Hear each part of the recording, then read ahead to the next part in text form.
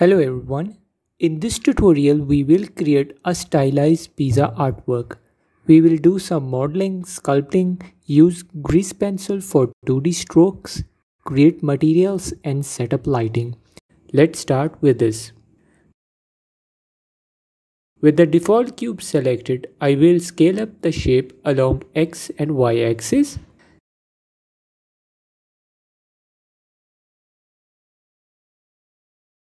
Select the front face and make it smaller. Make the back face more wider. This is going to be the base of the pizza. Next, press Shift A and add a cylinder. Move it to the back side.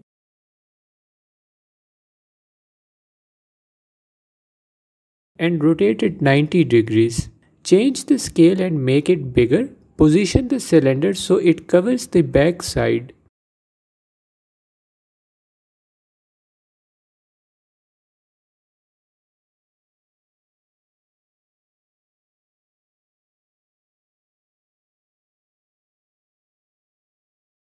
Shift D to make a duplicate copy of the base object. Right click as you move to snap it back. Move it above and make it slightly smaller. This is going to be the cheese part of the pizza.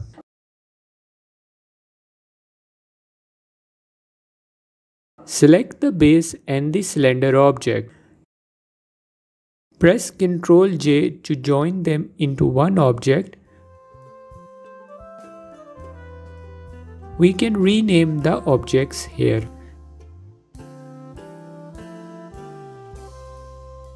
I will hide the top part for a moment.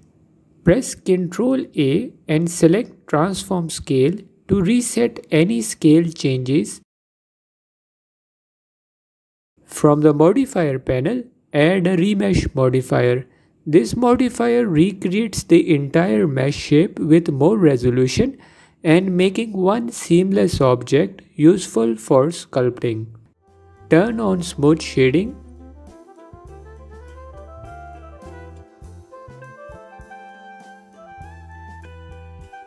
Apply the modifier. Next, we will repeat the same process for the top part and add the remesh modifier.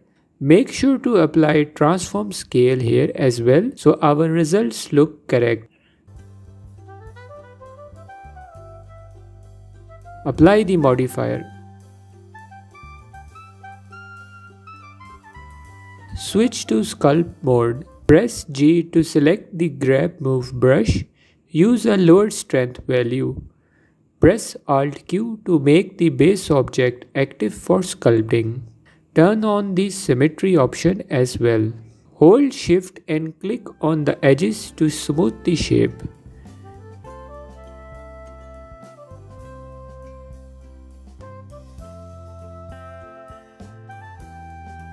Make the brush size a little bigger and refine the shape of the back side.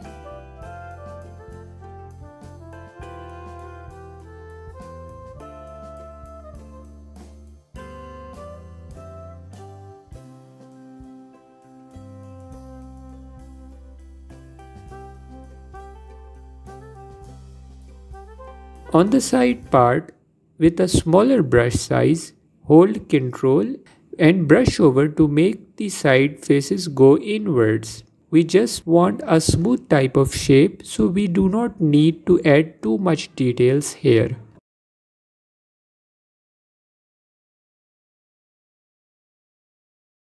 Alt Q to make the top object active for sculpting. I will not use the symmetry option here as I want both sides to look different.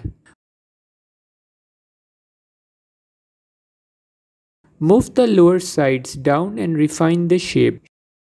Shift smooth alongside as needed.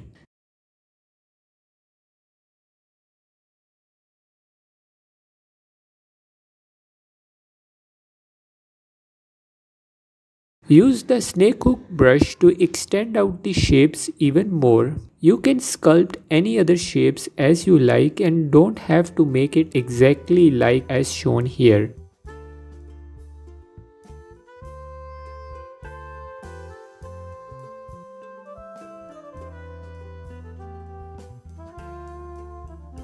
making small adjustments in the overall shape.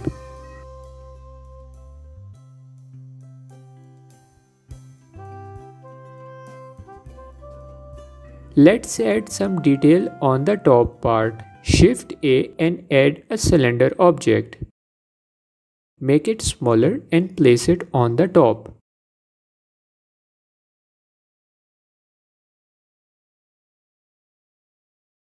Ctrl A to reset the scale property. Add a remesh modifier.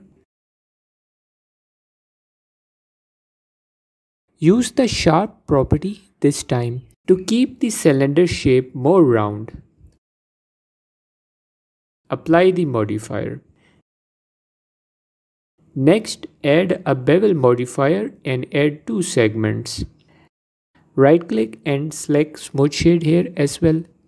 The reason for this is that it will help in giving a much more cleaner round organic shape. Move it slightly in the cheese layer part. Shift D to make few more duplicate copies and position them over the top. Change the scale a little so that they don't look exactly same.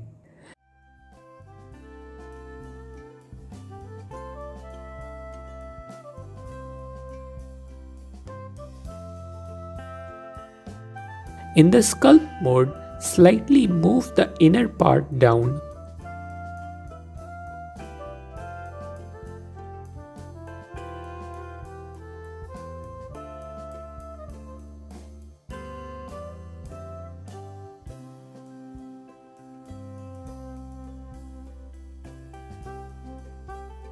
Again, rotate and position so there are no visible intersections showing.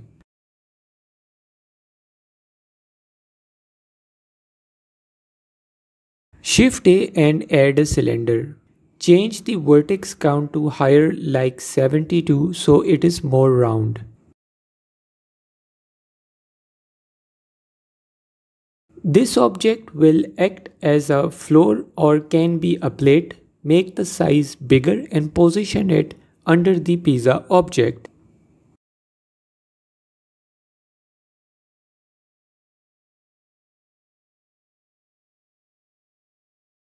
Select the entire pizza objects and using the transform tool, move slightly above so the base is not going too much inside the plate part. One last thing, this step is optional and you can skip it if you want to. Whenever we use the remesh modifier or do sculpting, we will end up with a high dense resolution mesh. Sometimes we don't need that much polygons and would like to optimize our objects. For instance, you can see the base object is quite simple shape, but it is still about 15,000 faces. So to fix this, first make a backup copy of the object so you don't lose your original sculpted object. Go to data properties and use the quad remesh option. I will set the face count to 2000 faces and apply it. High values maintain more details. You may have to test different settings to see which gives the best overall result. Once quad remesh completes, our new object will have a lower amount of faces but still maintain most of the overall shape. There can be a few issues at some points. You can shift smooth in the sculpt mode to remove them. Optimizations are often needed in any project. They can help in faster rendering, viewport editing as well. So this is one way to reduce the polygon of sculpted models. Please remember you can always model sculpt in any other ways as you like, as there is no one way of creating things. Use whichever method works for you.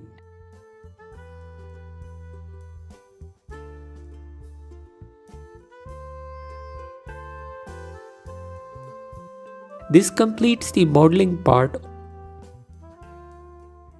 Now let's start with the grease pencil tools to add brush strokes on our model. Press Shift A and in the grease pencil section, add a blank object. This object will be added in the center origin point and does not contain anything. It will be listed as G pencil in the outliner. Press Ctrl Tab to open a pie menu to access grease pencil tools. Here you can see different modes that are available. They are also accessible from the top-down menu in the top left corner. Press Ctrl Tab and select the Draw option. You can see some tools are available in the side menu. Click the button on the top. It will open a menu. Here we have different types of brushes which we can use. Each has a different stroke effect. We will use the ink pen rough brush. Click on it to make it active. Press F and move the mouse so you can make the size bigger or smaller. Just draw some strokes in the viewport to test the settings. Ctrl Z to undo any strokes drawn. Make sure the strength is set to 1 so the drawing result is opaque. Press F again and make the size small. Zoom in onto the model. In the top menu, click the placement menu. Here select the surface option. Leave the offset value. We will change it in a moment. Draw one stroke on the base. Let's rotate the viewport. You can use the viewport rotation tool for this. The first issue we will see is that our stroke is drawn way above the surface, not on it. So we will go back to the placement menu. Here we will reduce the offset to a very low number. I am using a value of around 0.005. Now draw a stroke again on the base object. This time our stroke draws properly over the surface. Using this setting, start drawing strokes over the model. We can change the thickness and all other settings later as well.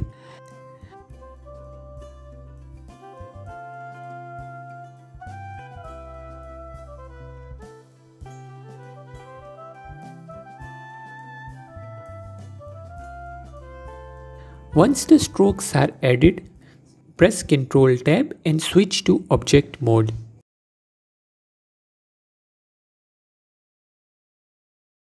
Open the Data Properties panel. Here you can change the blend mode, opacity and other settings for the grease pencil object. In the strokes menu, we can change the thickness of all the strokes as well. Try changing the values to see how it affects the results.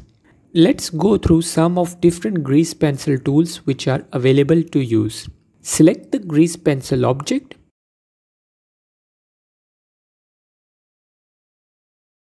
Press Ctrl Tab and this time switch to Sculpt mode. Press F and move the mouse to make the brush size bigger.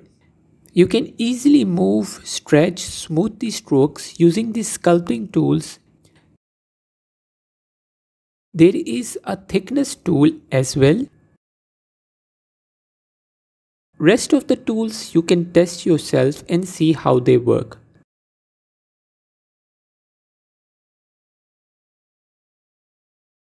Switch to Edit mode.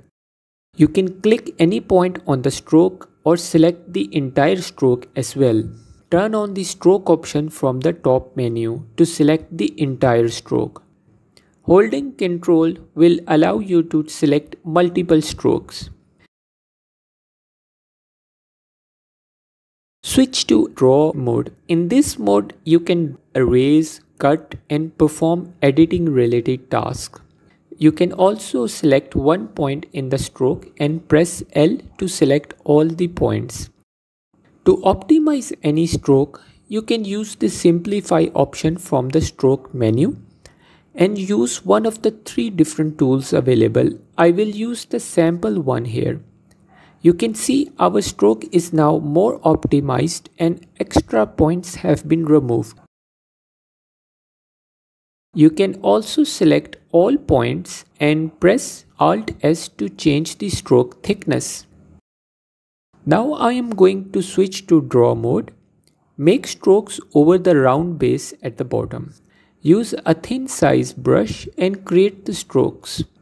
Please keep in mind for this tutorial I have only covered some of the basic features of grease pencils, otherwise there are a lot of more tools and it is difficult to cover everything here. Now we will create our material shader and add lighting. Let's first switch to the shading tab. I will drag close the extra views on the left side so we have more space to set up the materials. If you like, you can change the default HDR map lighting and change the strength to 2 so we can see our shading adjustments easily. Select the top part. If it has any default material, it will show below in the shader editor. Otherwise, just simply create a new material. I will rename it to Stylized Shader Yellow.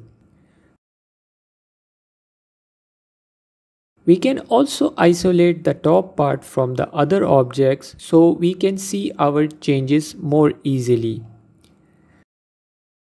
Starting with the base color, drag and add a mix color node. I will change the B color value to dark orange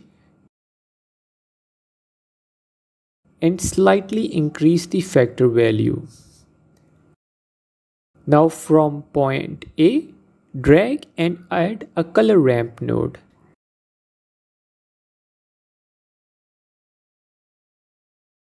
Change the linear type to constant.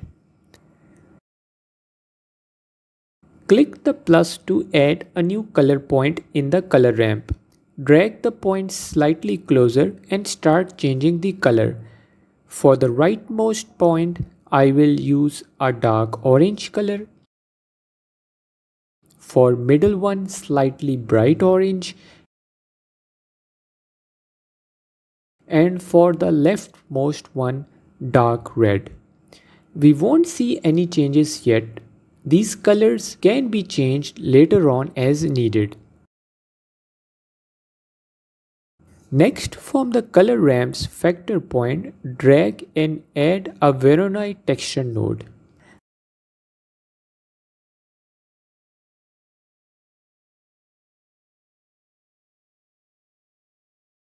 Attach the colored property to the factor.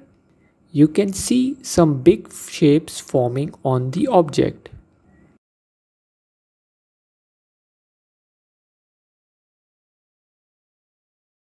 Change the type to 4D and the other one Euclidean to Minkowski.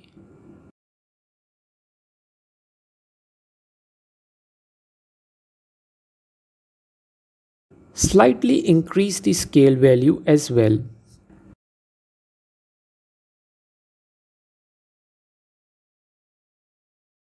Drag from the vector point and add a texture coordinate node. Check if the object property is connected to the vector of the Voronoi texture. Let's start changing some values. Try making the scale smaller in the Voronoi node. Change the colors in the color ramp and the mix node so there is more better blend of colors. Depending on the type of look you need, you can make the colors as needed.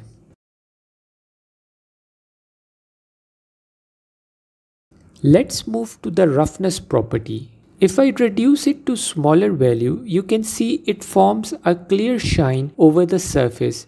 We will break this clean roughness look to make it a bit more interesting. From the color point of the Voronoi node, drag and add a color ramp node.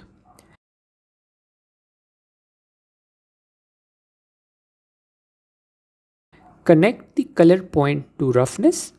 Bring the two black and white points closer to see the effect.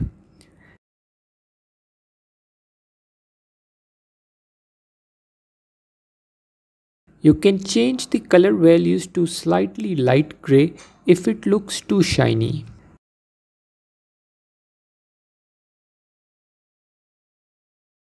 Now you can see surface roughness is more broken and spread over the surface. Make sure to save your work.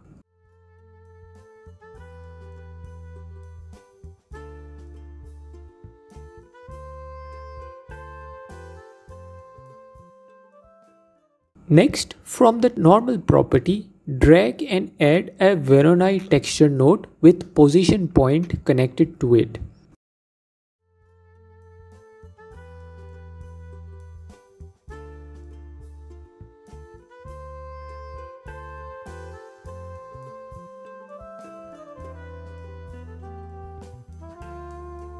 From the vector property, add a linear light node.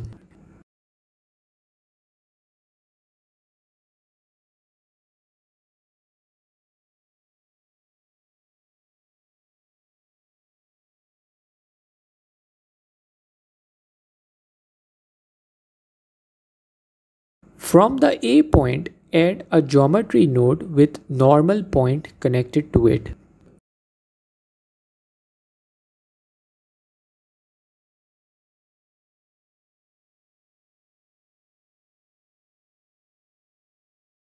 From the B point, add a noise texture node with color connected to it.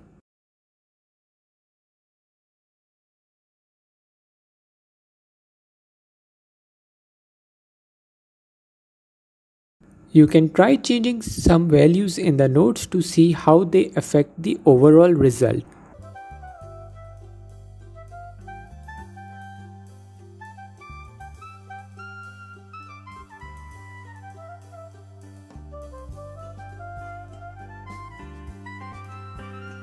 With the noise texture selected, press Ctrl T to add a mapping and texture coordinate nodes.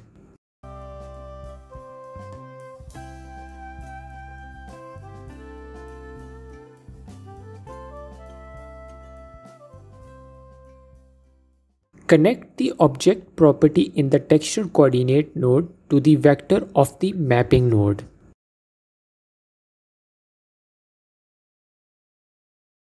In the Voronoi texture node, which we added at the start, slightly change the scale value. Change the type to 4D.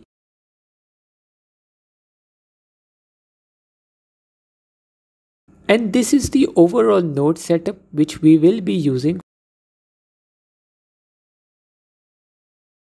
Exit the isolate mode so we can see the other parts. If this material is already assigned to any other part, we can simply make a copy of the material, click the number button to do this and rename it to something else. Start changing the values in the shader to make the look of the base object. I will be slightly speeding up this part of the video as it is mostly making small adjustments in the colors and values of the nodes. Create another duplicate copy of the material and apply it. Change the color and try some different values. Repeat the same process for the base plate as well. Next, we will add light to our scene. Switch to render view, press Shift A and add a sunlight. Rotate it so the light is coming from the side. Increase the strength to 50 and change the color to slightly yellow-orange. For some extra lighting, we will now add an HDR map. Go to World Settings and add an Environment Texture Map and load the HDR map. I have provided the link for it in the video description below, but you can use any other HDR map. As soon as it loads, you can see our scene has more additional light coming from it. I am now going to make small adjustments in the colors and light.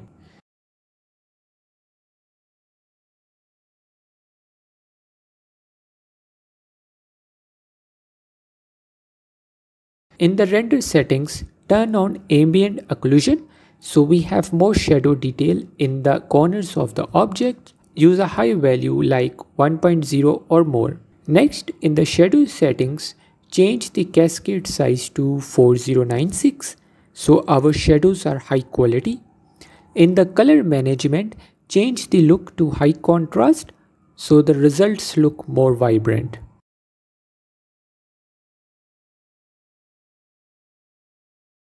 If you like to give a different color to the grease pencil lines, then we can add one more material. With the grease pencil object selected, go to the material panel, click the plus button to add a new material. Change the color to red or any other. Go in edit mode, select the strokes that will have the different color. You can press L to select the entire stroke or use the stroke button from the top menu. While holding shift, you can select multiple lines. Click the assign button to apply the new material. Right click, make sure all objects are using smooth shade settings so the results are looking correct. For the background removal, I have shown the world node settings. You can copy it. Check my other crystal tutorials which shows the entire process. Before doing any rendering, in the output panel, in the data menu, turn on Z property to fix any overlapping grease pencil stroke. And from here you can continue making your changes. This is a procedural material, so it will work on most shapes. I hope you find this tutorial useful in some way. If you like to see more content in the future, then please make sure to subscribe, give this video a like, turn on notification bell. Thank you very much for viewing.